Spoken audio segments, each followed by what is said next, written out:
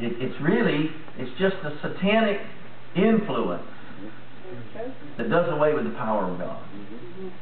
And in other words, if you want to see His power, this is His power. He'll do a calamity and you're going to be stuck like that, and then you can win more souls, or you're going to die and through your death you're going to bring more people.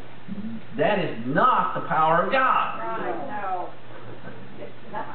The power of God sets men free. Amen. Amen. Hallelujah. So we have to have our understanding open to the Scriptures. Verse 46 says, "And said unto them, Thus it is written, and thus it behooved Christ to suffer and to rise from the dead the third day, and that repentance and remission of sins should be preached in His name among all nations, beginning at Jerusalem. And ye are witnesses of these things. And behold," verse 49, "I send the promise of my Father upon you." That's the Holy Ghost, by the way. "But tarry ye in the city of Jerusalem, until you be endued with power from on high." Hallelujah. Now listen to this, saints. He told His believers, His followers, who walked with Him the last 3 years, who saw His miracles, who saw the storms still, who saw Him walk on water, who saw Him raise dead people, who saw Him bring Lazarus out of the tomb 4 days dead. These people, He said to them, He said, "Go and wait until you receive the power from on high." Now, if anybody was able to be a witness, wouldn't you think they would be? Well, if you was thinking in just the natural, that it was just the natural man, then yes. But Jesus says, although you saw these things in the natural, I'm going to empower you to be a supernatural witness. Yes. Hallelujah. Effective, you might say. Are you with me? Yes, sir. All right. Look over in Acts. I'm about out of time here. Those alarms will be going off. Praise the Lord. Acts.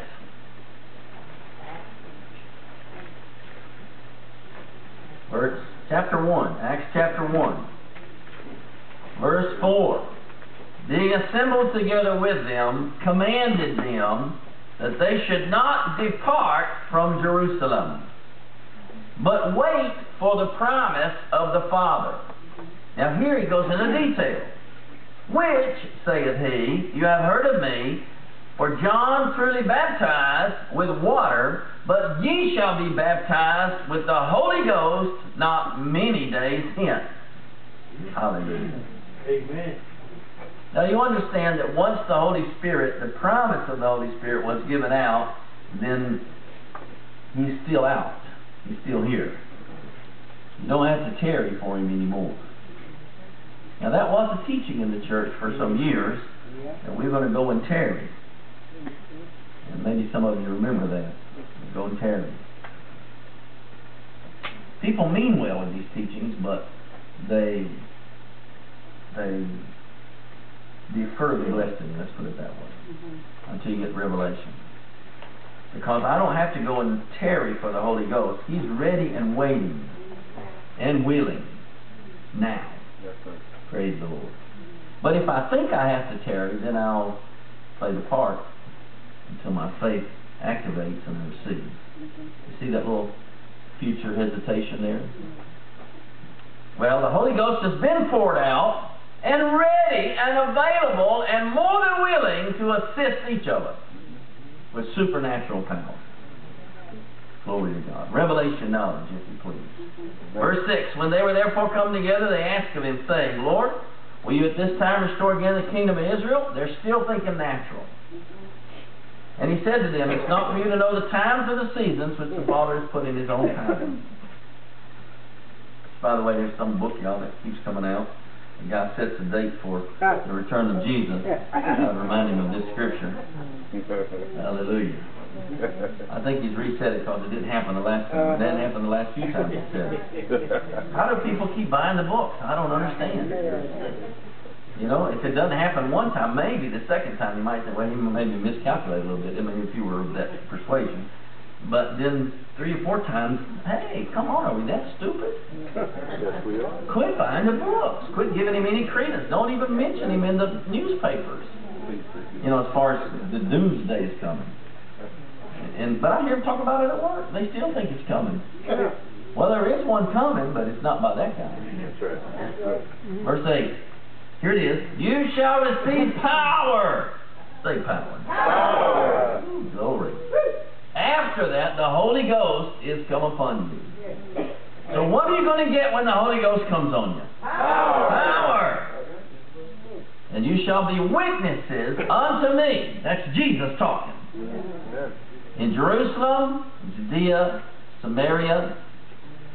That's some area, by the way. Some area out here. And unto the uttermost part of the earth. Some of you got it. Some of you thinking, you'll get it later. All right. So you have been empowered. Glory to God. Thank you, Lord. Now, do you see the Holy Ghost when you get saved? Yes. Well, that's an age-old question, isn't it? Yes. Hallelujah. Well, it's a work of the Spirit, so you have to have the Holy Spirit involved. Amen. Or you're back into the letter. Right? But there's more. That's what I'm going to point out. There's more. There's an experience here. He just called it the baptism of the Holy Spirit. Verse 5 says, baptized. You were baptized with water, but now you're going to be baptized with the Holy Ghost. So it's that particular experience that is different from just being saved. You can just be saved, and yes, you've been born of the Spirit, or you're not saved. All right, do you agree with that? Are you okay with that? So when you're born of the Spirit, you're saved. But you want to just stay like that, or do you want to get everything God has for you? Everything. I want everything. Everything. That's what I told Mama Jen at prayer meeting. She'll tell me. I was just thinking about watching you get baptized in the Holy Spirit one night. That's right. It was a Catholic charismatic prayer meeting in the hills of San Bernardino Mountains. And she took me there. It was snowing outside. And I said, if there's more God, I want it. I want everything. Why would I rebel against that? Well, some people do, though.